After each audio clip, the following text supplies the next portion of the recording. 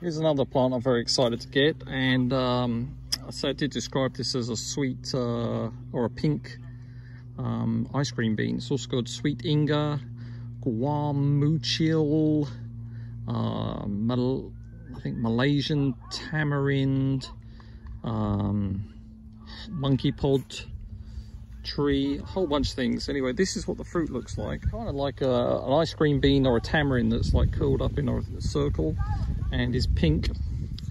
And these are air layered, or yeah, I think these are air layered, so they should fruit pretty soon. This one's got tiny little leaves, and this one's got, is this the same tree? This looks like a different tree, doesn't it? But these are supposed to be the same ones. It's kind of weird. This can't be the same. This has got little bumpy, it's got spikes on it, but little bumpy things. And then this has got spikes too. So no, it might be the same tree. It's got little bumps on it. It's weird how different they are. Probably because they're air layered from different parts of the tree. But yeah, I don't know.